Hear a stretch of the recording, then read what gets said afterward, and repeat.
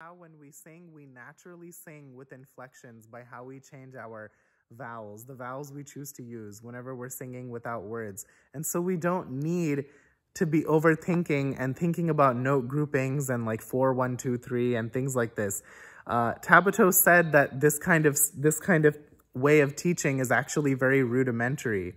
And so I actually want to encourage people to first assess and if the student can really sing with natural inflection in a very non-judgmental environment where we're just like, okay, yeah, sing, take your time, let's just see how you naturally feel this. Because whenever we start to immediately assume that this person doesn't understand natural inflection or things like this, then we just start to drill in their head all these things like, oh, you know, think of this note grouping, do that, do this. And what people do is they overdo it. They overdo it, and the flow gets lost in the music, the emotional flow, right? Really tapping into the emotions is very important, because from there, all of these observable things that we talk about that sound technical are born naturally and in the right proportion and in a way that feels impactful, right? Not something you have to think about. You know, I realized this because I was taking a shower and I was just so touched by that first phrase that Layla Storch played in that Beethoven piece that I shared to commemorate her 100th birthday on February 28th. And I just wanted to sing it for you guys with the inflections that I was just naturally singing for it in the shower. So I was singing and I was like,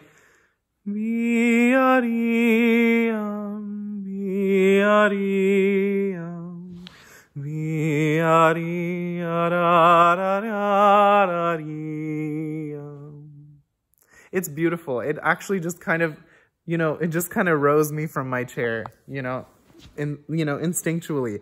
It's so beautiful, you guys, the way she's played this phrase. And the thing is, when we sing it, we naturally sing it with these kinds of inflections.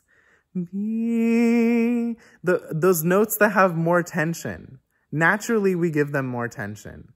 And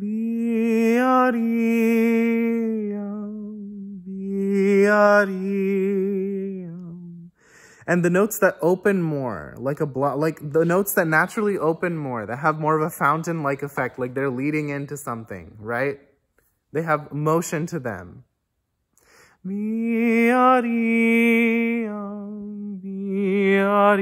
Not even motion as much as they just open. They're that kind of color, that kind of quality, that kind of part in the phrase. Like,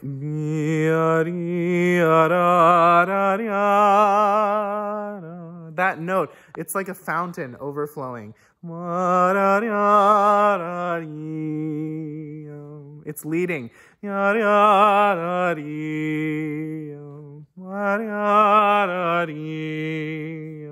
has that natural flow, right? And the color is half of it. You don't have to make a big effort to be like, you force it like that, it sounds unnatural. It loses the feeling. This is such a plaintive, beautiful character. You know, it's not just about dynamics. It's about inflection. It's about flow, okay? So like, and you naturally do that when you sing. It's about color. And so I hear a lot of people who will do all of these things, but the flow and the color is just off. It just doesn't feel sincere, you know? And so like, someone might sing it like, da, da, da. They might do all of the right dynamics, right? But in terms of the flow and color, things sound monotonous. They sound stagnant. So someone could sing it. If you sing it on all the same vowels, which feels so unnatural to me. It's like I have to think about it so hard to not to sing it like this, like I'm about to sing it. Da da da da da da da da da da da. Da, da, da, da, da, da, da, da. Sounds monotonous. By the end of the phrase, you're like, oh, what just happened? You know? And I hear people play like this. I hear people sing, and I rarely hear people sing like this because the voice is so natural. But I'm just saying, when a student is playing in this kind of way, this is showing that they're just blowing and they're thinking, but they're not really expressing, right? Where's the lilt, right? Where's that feeling of naturalness, you know? That really comes from singing something. Even like the way people play, and something sounds monotonous when it doesn't change direction in that natural way, when it doesn't. And the thing is, people overthink this whole changing direction thing. They go like they'll start playing, they'll start playing things in a way that's overly like, that's too much, right? Like, it's like if you were playing the Mozart concerto, it says,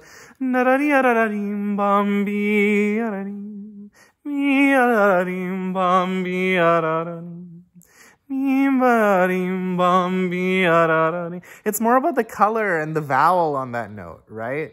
When you, like, as if you're singing, more than it is about whether you're doing exact dynamics. The mind can only do so much, right? When you're playing. I'm sorry, I'm just gonna get up. And the mind can only do so much while playing, right? I need to plug in this phone. So whenever someone could feel like they're very much fulfilling the phrase, like, someone could be singing playing in a very monotonous, unexpressive way, but they're doing all of the right kind of dynamics or whatever you would want to say.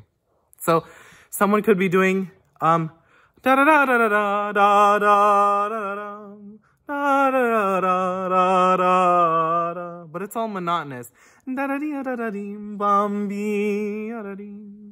Right? That has so much more grace, so much more lilt, so much more flow, so much more lightness, right? It's not all so heavy.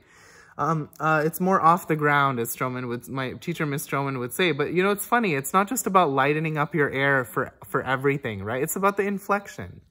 And so, like, I'll hear people overdo it, or the sound will be so tight that it'll lack that flow. It also goes into the sound too. It goes into what you demand from your reeds, all sorts of things. This is getting into oboistic things, but really I want to keep it general, so I'm going to pan back. With anything, it's really about within the phrase, where it's changing, where it's morphing, where it's changing directions. And this happened you don't have to think about any of this. This is just what I'm observing. You don't have to think about any of this in the moment. If you're just saying, this is just how I naturally would sing it, So, and I remember Miss Strommen would have us sing it sometimes. And I remember her saying something like, oh yeah, you always get the right vowels. And I never really understood, but like, now I kind of understand, because then just today I was thinking, what if someone sang it just in a da da da da da? It just sounds so monotonous, even if they were doing the right dynamics. It transcends dynamics. Maybe what I'm talking about transcends dynamic contrast. Dynamic contrast is maybe sometimes intertwined and related to it, but this is kind of independent of it in a way. And, some people might call this line, some people might call this flow, inflection, this and that. It doesn't matter what you call it. People are very fussy and picky about what they like to call things, So just call it whatever you like, right? It's just like, whatever religion you adhere to, right? Anyways, the thing is, it's like, what I'm getting at is interesting, because even with like Mozart, the opening, bum instead of bum ba da da da da da da da da da da da da da, that all sounds just bum ba da da da da da da da. It's really da da da da da da da da da da da da da da, the way that unravels, right?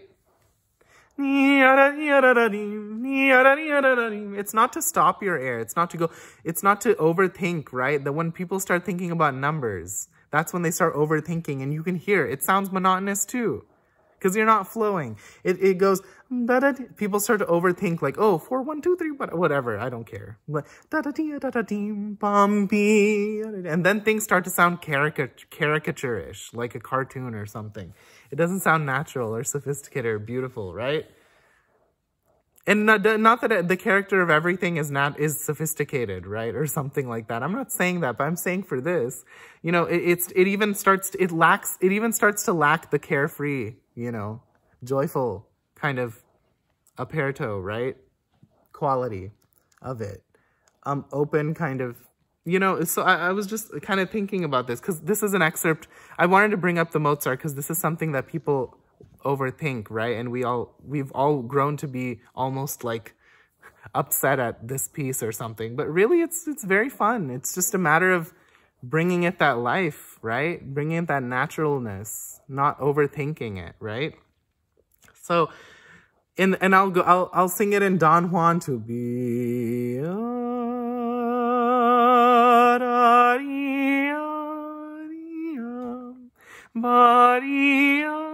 See, it's not what's that? No, that all sounds static. It just sounds like notes happening, like bricks or something. No. Because that that E has more tension in it.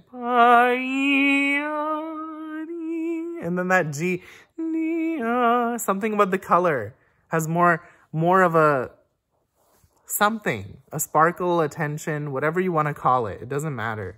But there's something changes, right? Something transmutes a little bit about the feeling, right?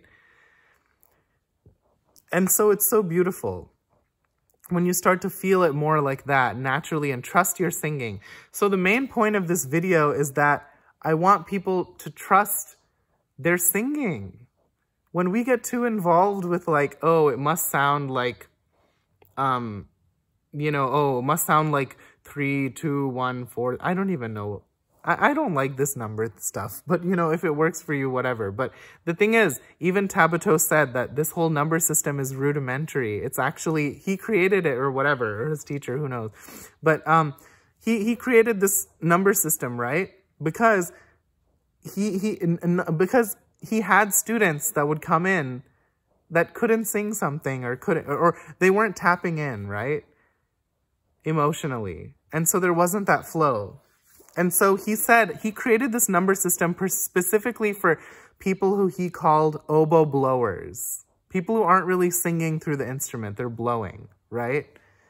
So then everything just has the same old da da da da da da dee da da. See, I can't even when I'm trying to sound ugly not go da ee a dee because that's the natural feeling. Ma ee ma ee a dee.